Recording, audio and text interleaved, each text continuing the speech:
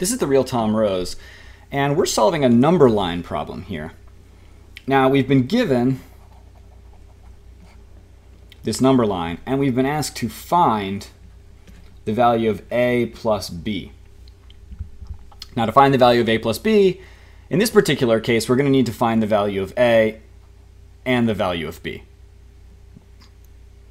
And what this really comes down to is, can we label each of the tick marks on this line? Because if we can, then we can add them together and we'll be done. So how do you label the tick marks? Well, it's interesting that this situation is where the term divide comes from. Right? So we have the idea of a mathematical operator which divides things, which actually comes from the idea of taking something, such as a line,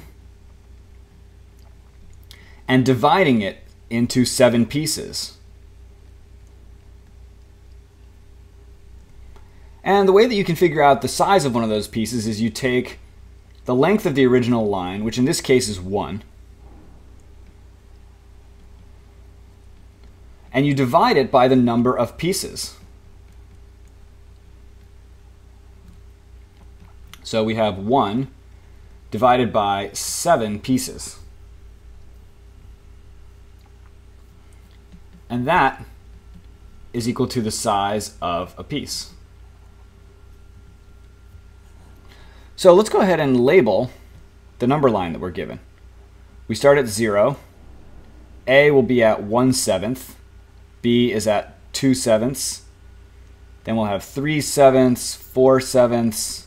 I'm just going to keep labeling all the way to the end to make sure that I haven't made a mistake.